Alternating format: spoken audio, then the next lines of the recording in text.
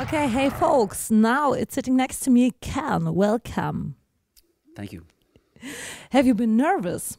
Not really. Not really. I'm okay. I'm a little bit tired, but no, not nervous. Tired? Tired. Yeah. Yeah? It's been a long Why? night. It's been a long night.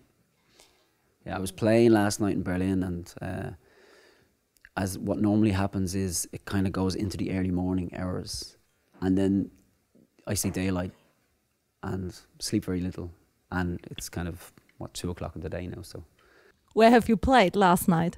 I played an Irish bar on Friedrichstraße called Oscar Wilde. Okay, it's normally for you to play gigs in a bar? Mostly I play in bars, but I'll play anywhere. I'll play in gardens and in cafes and on the street and wherever. Also on the street, yeah? On the street, yeah. Okay. Yeah. And what do you prefer, to playing in a bar or on the street? Well, the madness is the same. Whether it's in a bar or on the street, it can be as good and as bad. But I don't have a preference. If it's warm, I like to play on the street. When it's cold, nah, it doesn't work. So Ken, tell us, why do you wear nail polish? I like to draw attention to myself. Yeah. So if I didn't wear this, you wouldn't ask that question, you see. So Why do you have such a small guitar? It's just really handy for when I'm playing, because I play so much. I play probably every single day. So when I play my bigger guitars, I just end up kind of getting, like, my body gets a little bit kind of, pains and cramps and stuff. But no, it's really handy as well. Just really small on the back, and you just carry it anywhere. You don't even feel it. It's perfect. Yeah. Do you play other instruments except the guitar? I play other instruments very badly, but I try to. I play a little bit of anything, piano, drums, and yeah, I'll give anything a go. Okay. Yeah, but mainly guitar. I'm still learning how to play guitar as well. What's the name of the song you've performed in our studio? The song is called "Last Glass of Wine."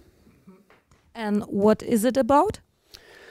I suppose it's about that time of night when you've kind of had enough. You've kind of had enough to drink, and someone offers you another one, and you think, okay, should I or should I not? It could all go be kind of pear-shaped if you do, and most of the time you will. Well, I know I will, and then it all goes haywire.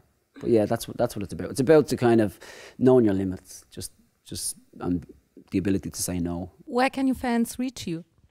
I have my own website. I have a Facebook and things like that. Yeah, that's the usual thing. But to be honest, I just like to play, and they can reach me by coming to see me play. Okay, that's the best way for me. When people book you, so what can they expect? For me, I'm very passionate about the music I perform, so they can always be sure that it's going to be, I'm going to be giving everything I can in the night to entertain and to make it a good night. Yeah. What will it cost? What will it cost how much do you want to pay? Well, no, it really depends. It depends. Sometimes it's free. Sometimes it's thousands. Out of your songs you've written, so what's your favorite? My favorite song of my own.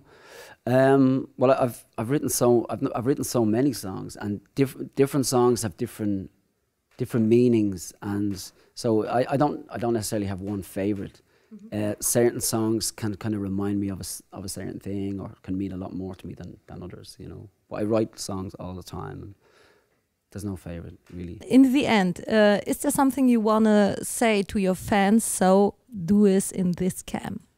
I suppose I just want to thank everybody for coming to the shows. Thank everybody for all the cool messages and all the cool questions that I always get. And I'm looking forward to playing the new album very soon, hopefully the end of November, and playing some new songs and catching up again. That's really it.